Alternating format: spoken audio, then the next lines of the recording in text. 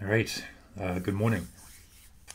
This view is familiar to those of you who have seen some of my recent videos where I have used this spectrogram analysis of sound to talk through some music that I've written, some electronic music.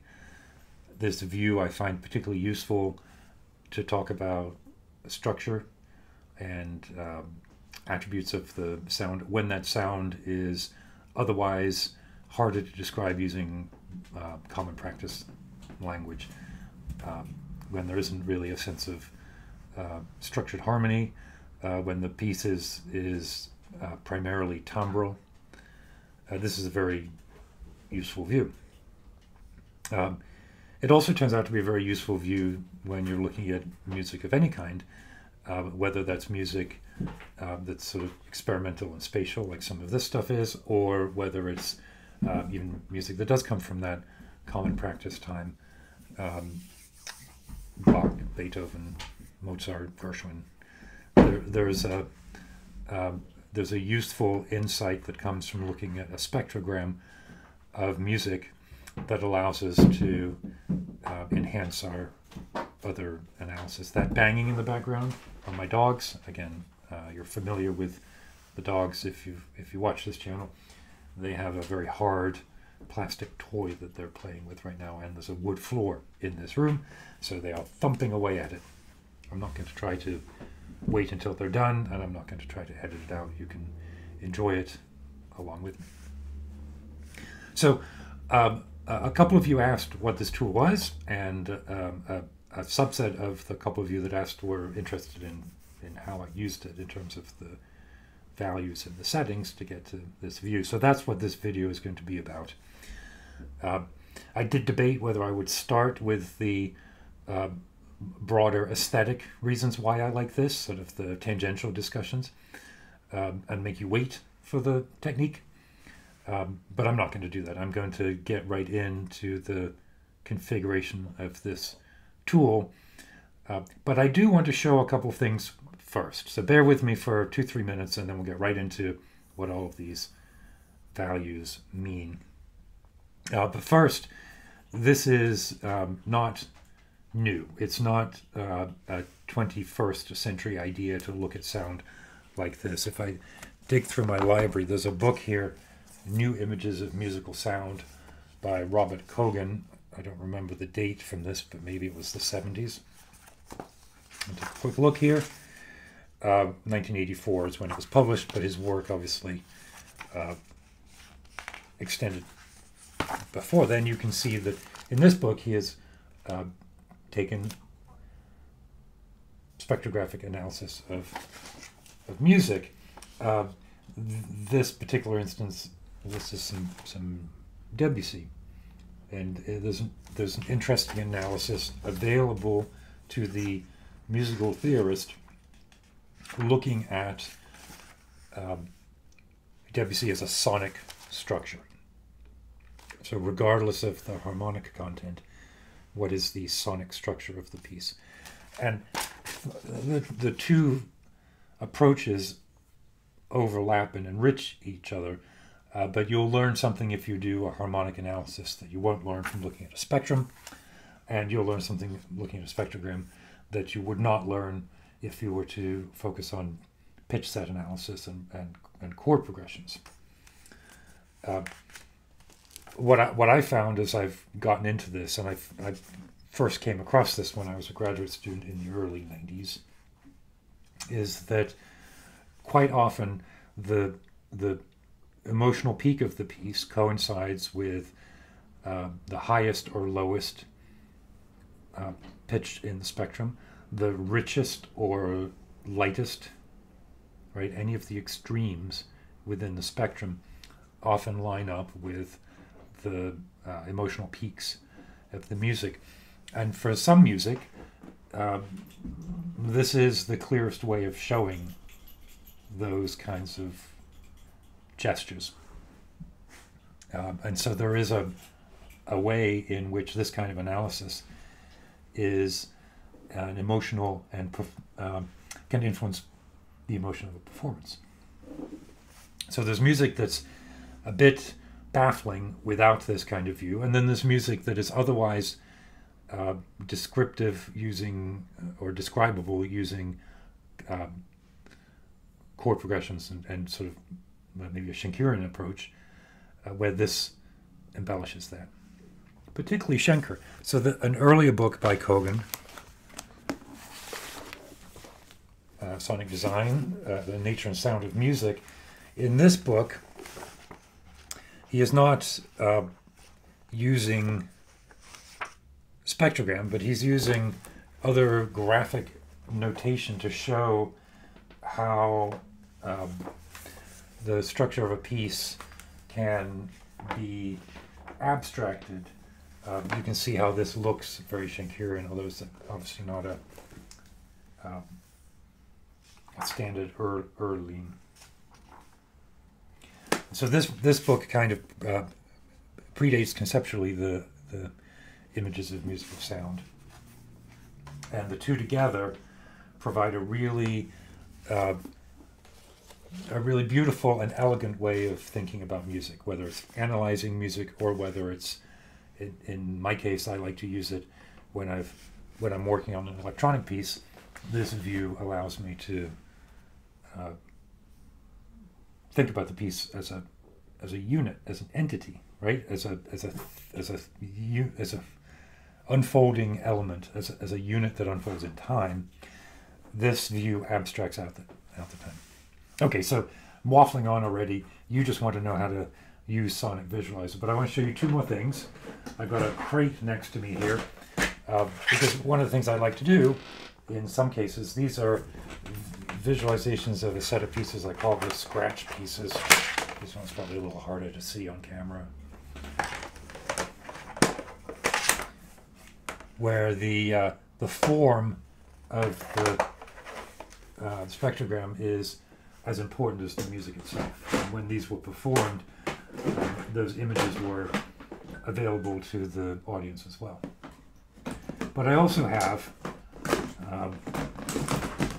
32 of these. These are probably some of the earliest. This was variation 1 of the Goldberg variations. I conveniently wrote it on the back, variation 2. And I had these, I still think these are quite exquisite. Variation 3, maybe I'll scan these in. Variation 4, and onwards of the Goldberg variations. So I had these in a grid on my wall for a long time.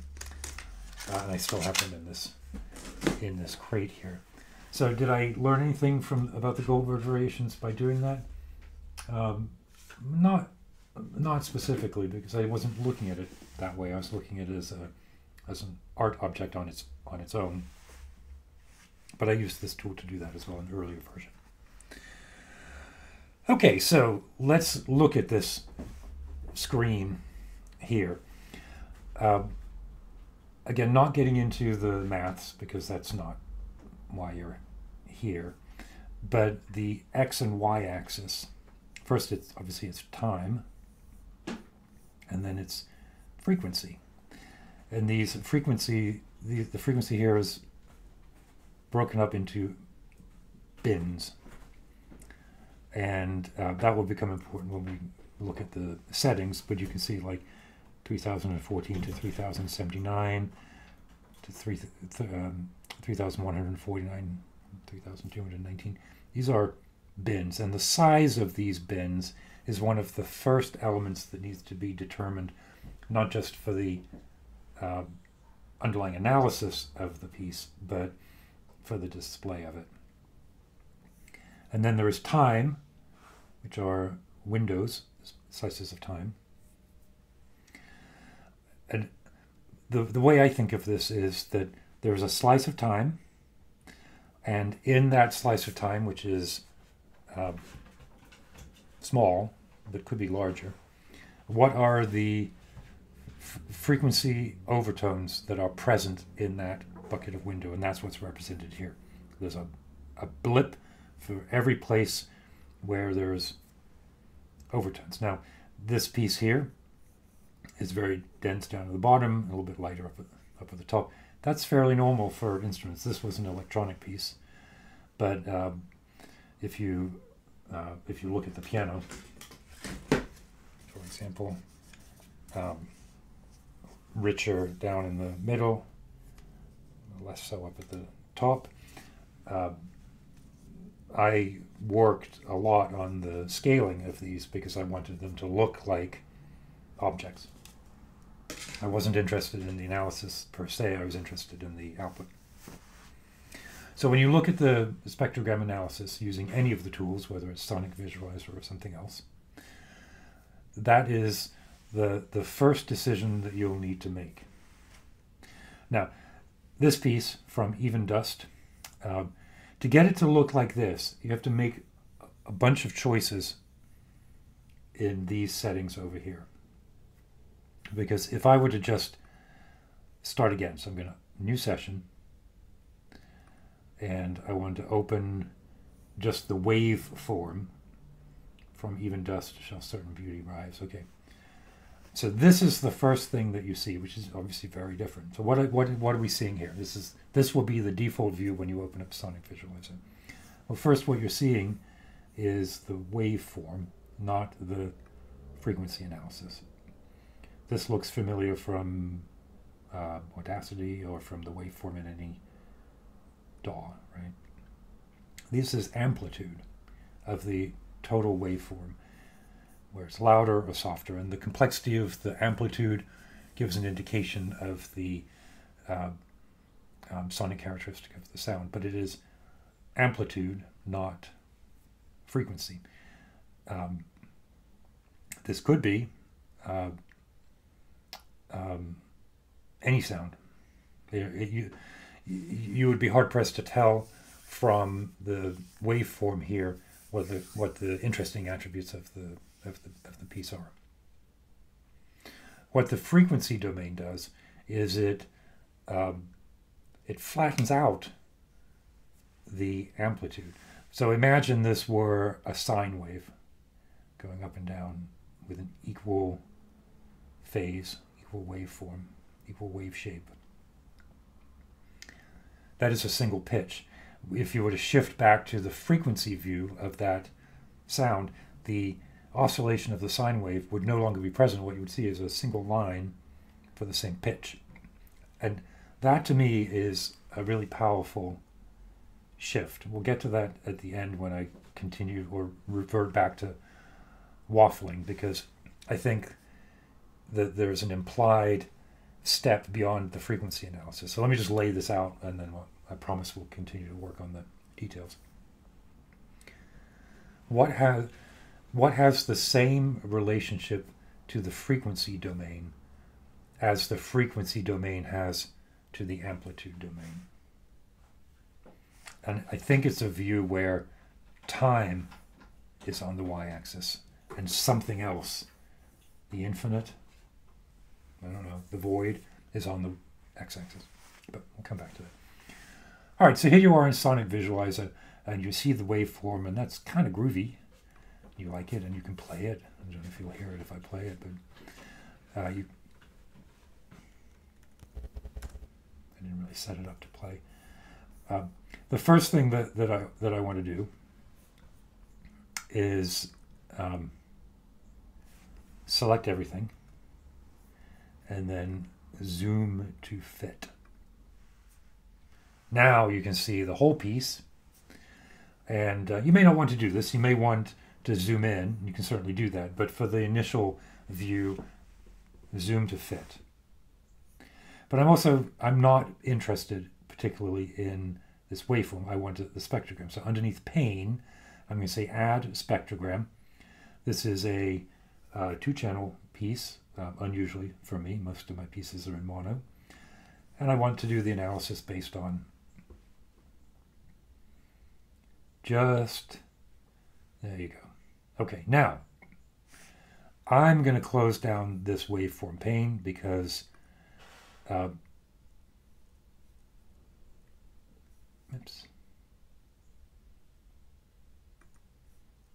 It's not going to let me. Delete pane. Hang on. Pane, delete pane. Whoops, did the wrong thing. pane, delete pane. There we go. Now, as I was saying, because as far as the waveform is concerned, all of the useful information is contained down here. You can choose whether or not to view the different overlays. I would suggest not showing these. I would suggest leaving these in while you're figuring everything out. But at the end, when you want to take a screenshot or playback, you might not want to see all this nonsense here. And so the view menu allows you to hide some of that stuff. But okay, this, although interesting, is not as useful as the view you had. Remember, this is the same piece that I had up before, right? You can see some indication of the general shape down here. But all this stuff up here is, to me, not useful to demonstrate. I recognize that from a completist analytical view, it's interesting to know that the full auditory spectrum up through to 20,973 hertz is activated, and there may well be waveforms and sonic gestures that don't have that are very precise. For example, your sine wave of a flute would not have all of this rich harmonic texture up above. It's interesting to see that within that there's a bit of a focus here around 11, interesting, and a little focus around 17. But I'm interested in this stuff down here. The first thing I'm going to do is use this scroll wheel here to do the vertical zoom. Now this is not intuitive, and you're just going to have a mess around. I dragged it down, and you see it dragging it down shrank the window. Now I'm going to drag it all the way down to the bottom, and that focuses in on the area that I'm most interested in. Before I go any further with that, I'm going to make some changes here. So there's a bunch of different formats that you can choose. I think I used green on the last one, but if you wanted to look kind of classic, you could use white on black. I don't find black on white particularly useful. Some of these more colorful ones, the color represents amplitude, right? If something is particularly loud, it'll be represented with a slightly different color. I like green. I think it makes sense. Red is louder in this view. Then scale is the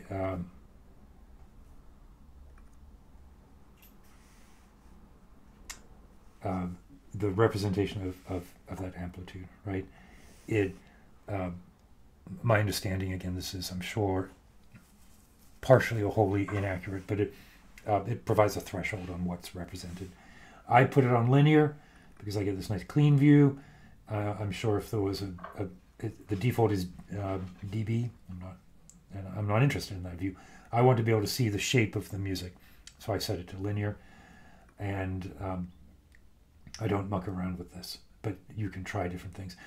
One caveat, often when you make any of these changes here, it can take a minute to redraw. Just be prepared.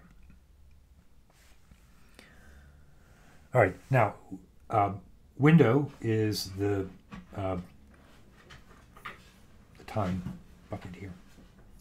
I like 496, I don't know why, and I set it to 93.75.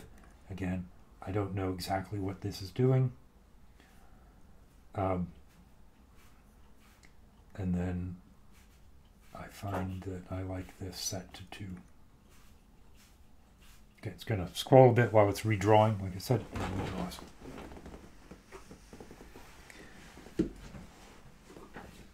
All of this is to create a view that I find useful, but also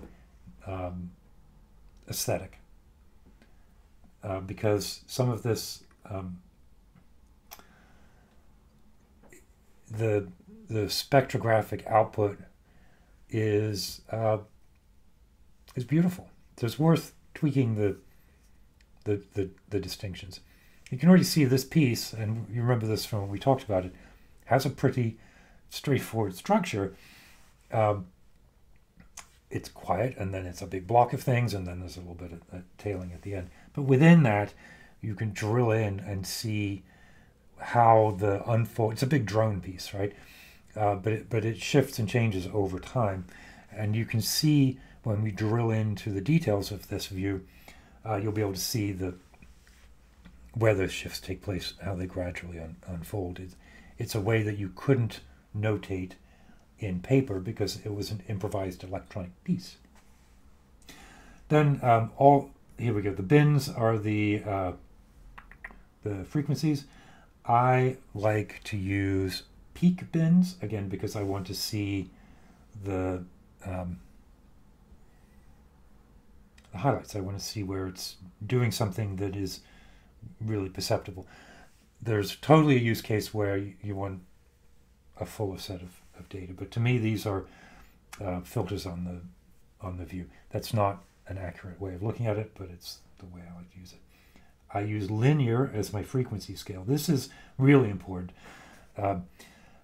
If it's logarithmic, you can see that the distances in the buckets at the top are larger than the distances down below. Now this is actually quite a nice view. It fills the space up, right? And we hear things logarithmically, like the sound, the perceived loudness of sound is not linear. High sounds have more energy to them. So that makes sense to have a logarithmic view, but here's what I prefer to do instead. I prefer to have a linear view and then continue to muck around with this view here. Oops. There we go. Right, I like that view. I think it maintains the patterned integrity a little bit better, which is ultimately what I'm looking to do. Now you continue to faff around with this. It's really awkward. There isn't, as far as I can tell, a way to just type in the value. But there's the view that looks like what we had. Now, if I wanted to zoom in,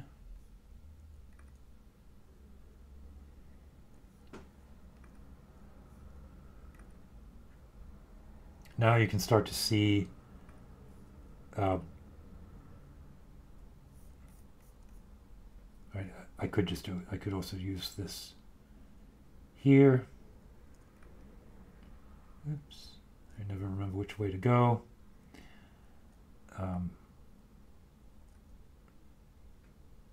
Right, you can see I'm getting more detail, and this is where you start to get interesting views on the pattern that's within the texture. So by all means, mess around with these different views. I find them baffling, but they do show different views. Here's the DB one that we started with, but again, I like linear.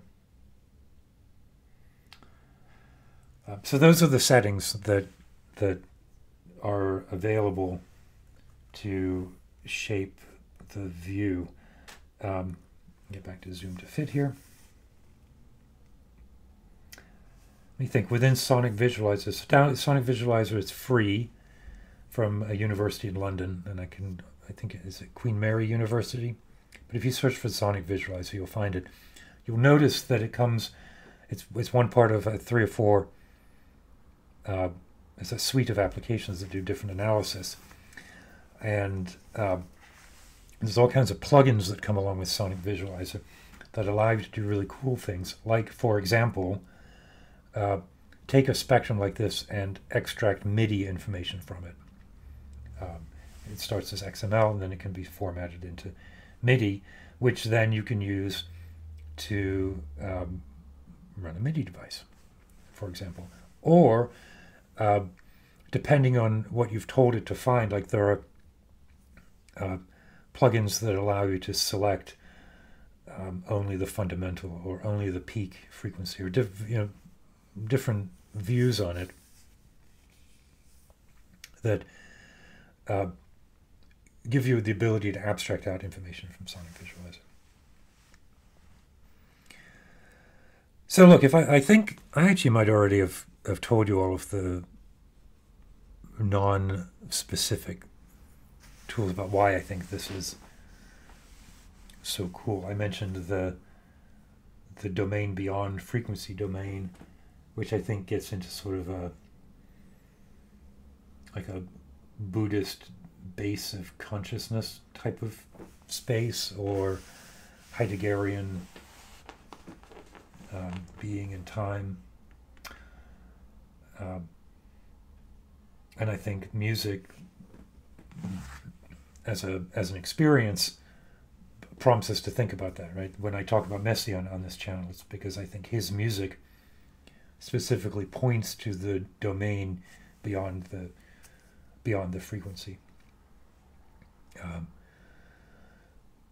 I have a notes planned to talk about spectrogram analysis of whale song, and that comes from the reading I did of Tom Mustel's book, How to Speak Whale. Talked about that last week. So I use this a lot, and I use it less now than I used to. But I really did get a lot of early inspiration out of the idea of sound as a gesture, and sound as a gesture that can be represented in this format. And this format then is now a visual representation, but it's also a mathematical structure that in principle could be represented in another medium, not sound, maybe electromagnetism, which then gets into the idea of radio art for radio telescopes, and art that is represented in physical media. I have a dream of being able to construct a perfect rectangle of water that's acres long, and recreate the structure of a specific piece of music in the wave. You get the waveform in water, but there must be a way to form it. It's like a science fiction art piece. Gravity, why not use music as an interface into waveform that then can be transposed or transduced onto gravity? That surely to me would be an indicator of extraterrestrial intelligence. A quick note, transposition is changing the frequency within the same medium. Transduction is a shift in media. So this gets into all of readings about McLuhan, hot and cold media, shifts between oral and electronic, and what comes after electronic. There's a really rich thought behind all of this stuff. So anyway, if you made it this far, bravo. Like and subscribe, share the video, all that kind of stuff. If you have questions, please let me know. If I'm saying anything that's absurdly wrong, let me know. But I know I'm wrong. I hope I'm not absurd. If I'm ridiculously wrong, let me know, and I will adjust my thinking accordingly. But at this point, I'm an old dog, and yeah, I mean, if I'm wrong, I'm wrong, right? Anyway, cheers. Keep your wits about you.